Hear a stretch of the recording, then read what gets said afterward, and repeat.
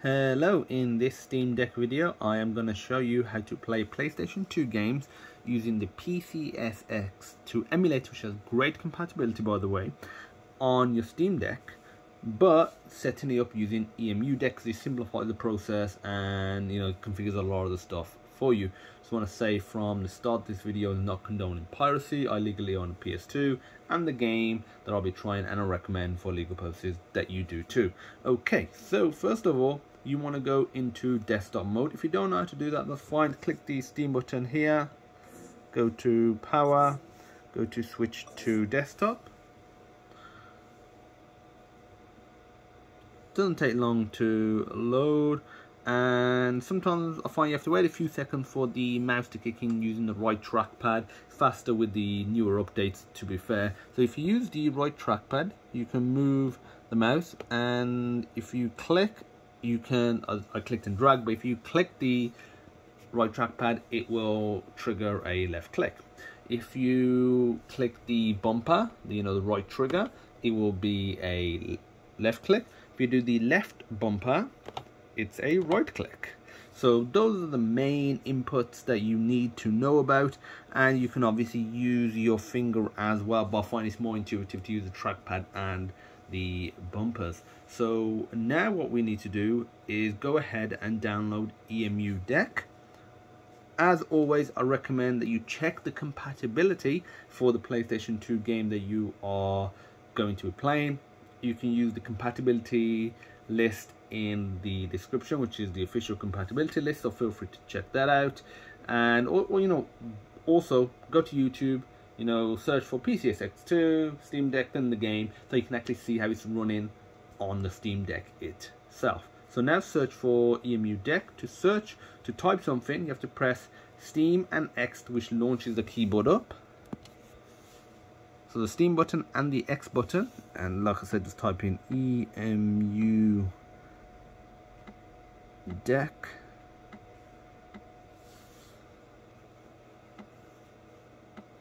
Okay, so it has gone to the website, but it's emudeck.com. If you Google it, it'll be the first link.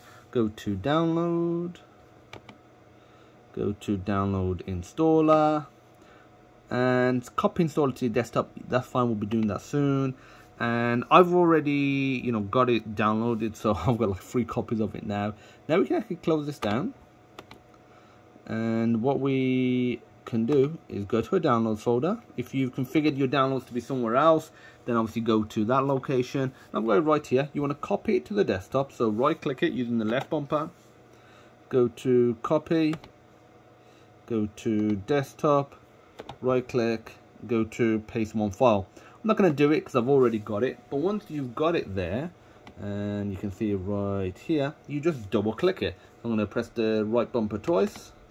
You open it up in a few seconds.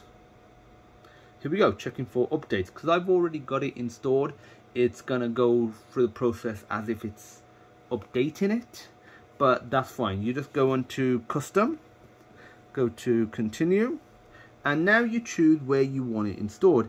If you want it on an SD card, internal storage, or if you want to customize the exact location that you are putting it. I recommend SD card, and gain an SD card like a terabyte, 2 terabytes, something along those lines. Okay, so I've already got it set up. So another thing with the SD card, it needs to be formatted using the Steam Deck.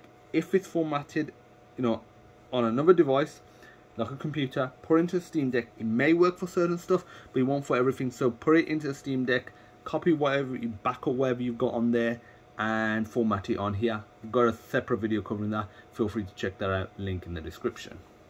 Click continue and select your console, which for us obviously is just Steam Deck. Continue, and now from here you select the emulator. I'm going to deselect our PCS3 because I was just doing that previously. So I'm going to select PCSX2. Don't worry, if you've already set up EmuDeck, and let's say you set up Dolphin and Rejig, so maybe you're a Nintendo fan, you come back here and you deselect them, it won't uninstall them, it just won't do anything to those emulators. You'll leave them as is, so you won't try and update them or reconfigure or anything like that. Okay, so PCSX2, there we go. That's the only one that we want to select. Go to continue. Again, for the update, just going to select PCSX2. continue. And now we can set up a theme for Emulation Station. I'll be showing that soon, but feel free to check out the different themes. I'm gonna try RB Simple in this tutorial. I do quite like Epic Noir, but I'm gonna try RB Simple. Go to next. For install Homebrew games, you can just select no. Should be selected no by default. Click finish, and it'll go through the installation. Installation is quick, does not take long if you're only selecting one emulator. If you choose all of them, as I did in my thorough Uber EmuDeck video, it does take a while, so just bear that in mind, but otherwise it doesn't take too long.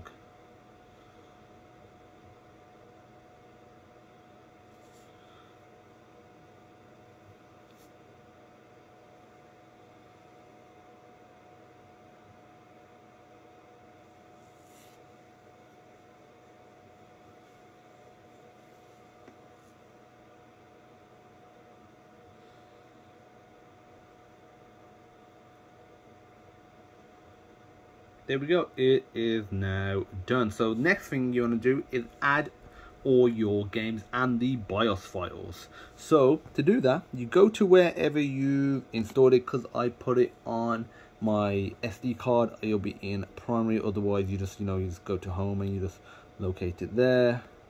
So for me, it's down here, primary. And it's the emulation folder, ignore all the other ones. In here, go to ROMs, find the PS2 folder. There we go. In here, put all your games. So I've got .iso files, so you just paste them in here. So I would, you can download them directly to the console. You can have them on your computer and then use something like WinPinator and Warpinator to copy stuff over, or create a separate video. I'm trying to think if I've created a separate video on that. If I haven't, I will, because it's a really cool and useful tool. Use it all the time.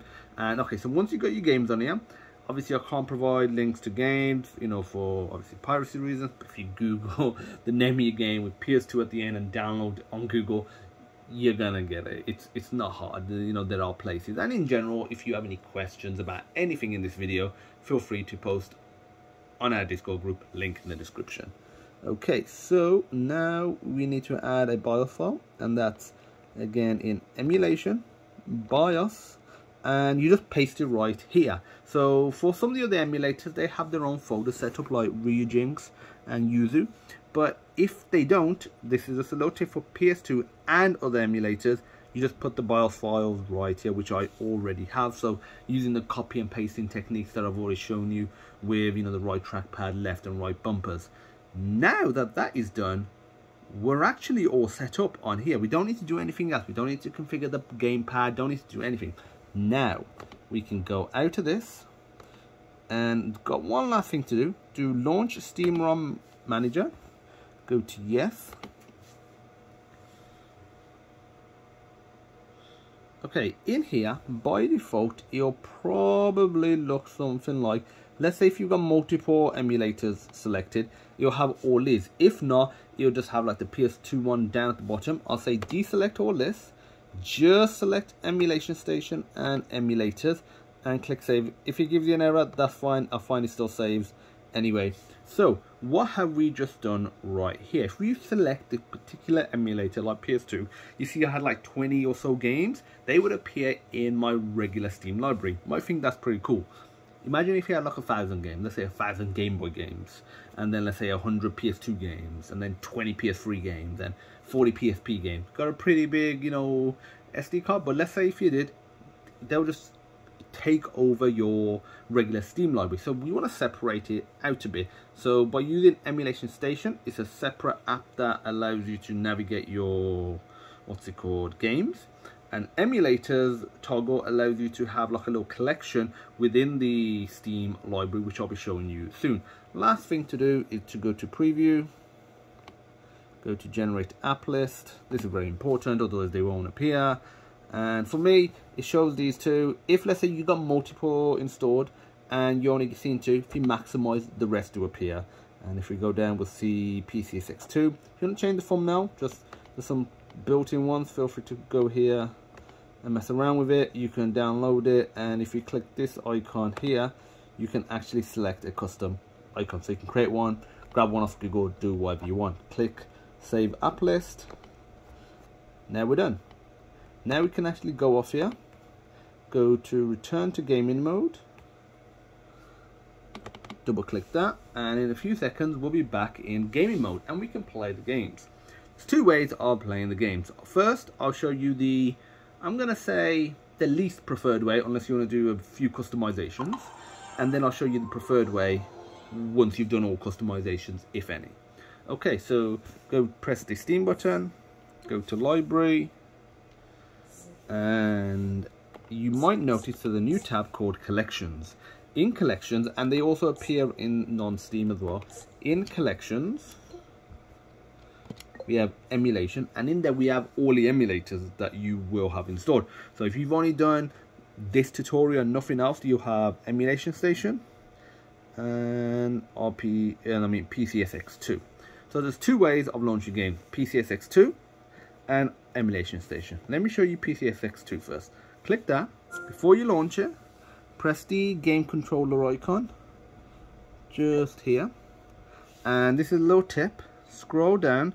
For the right trackpad behavior, make sure that that is selected as mouse, because otherwise you won't properly be able to navigate unless you're using the touchscreen. It's not a good experience.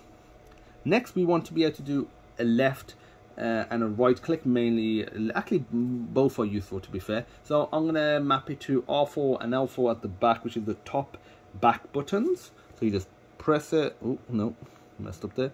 You just press it, go to mouse there, go to left mouse click, do the same for right mouse, and go to mouse, right mouse click. There we go. Now we can get off there, and now we can launch this up. Takes me a few seconds, and now that it's launched up, we can go to the game list, and all the games appear here. And you can start the BIOS if you want to. You can launch a specific game if it's somewhere else. We don't need to do that. If you go to settings, there's a lot of settings here that you can mess around with, like the renderer. You can change the, what's it called? Where is it? I'm trying to find it. So yeah, there's hotkeys as well that you can see for stuff like opening the pause menu, toggling full screen, saving, etc. You can enable achievements and log into retro. I think it's called retroachievements.org or something like that. And I'm trying to find the setting that I was looking for.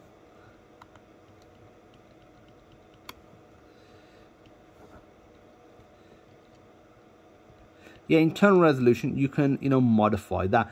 I always recommend that you keep it as native. I'll leave it as 2x. I've tested it.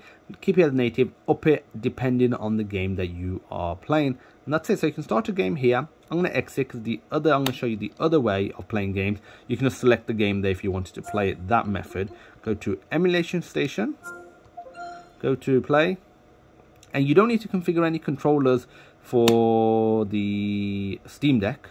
Using EmuDeck. Okay, for some reason my theme has not changed, which is weird. I'd already set up this Epic Noir one. That's fine, I can leave it.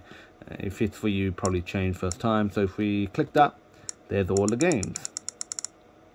And I'm going to test Tekken 4 out, launching the game.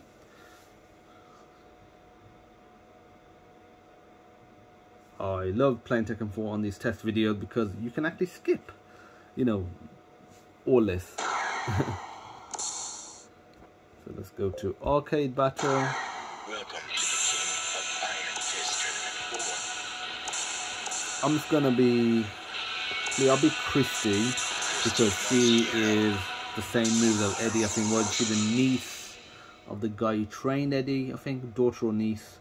And I mean I can spam A and B or X and circle because otherwise it's a bit awkward to play. I'm literally just tapping it with my thumb, A and B. See if I can win.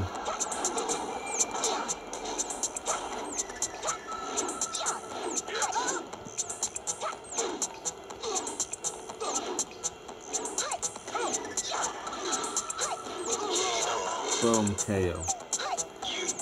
And if you want to get out of this, if you want to get out of the game and back to an emulation station, press the start and select buttons on the Steam Deck, you know, the menu, and I think it is the share button or the multitask one at the same time, and it takes you back. So that's it. That's how you set up PCSX2 using EmuDeck. Really easy, really simple. If you have any questions though, feel free to post in our Discord group, link in the description, or just post down in the comments. All links are in the description for everything that you need. If you liked the video, give it a thumbs up, hit that subscribe button, and I'll see you in the next one. Bye bye.